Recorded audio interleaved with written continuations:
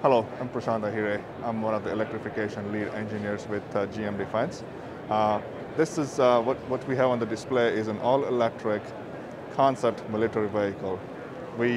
My team actually built this vehicle in 12 weeks. The concept here is really offering a retrofit kit. Any existing IC engine-based vehicle, if you want to make it electric, you can basically install this kit in that vehicle and make it electric. So what really demonstrates with this project is GM Defense's ability to quickly adapt and deliver the results.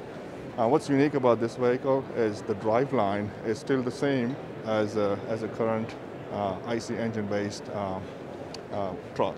So it still has a 4-speed automatic transmission, a drive shaft, a rear axle. None of that has changed. The driver interface is exactly the same as a diesel vehicle. And the back of the truck, under the bed, is the high voltage battery. That's basically kind of hidden, tucked away underneath. And what else you see here on the vehicle is a remote weapon system, as well as a drone. That's really just a concept, what the possibility is, what the potential is in future, combined with an EV vehicle.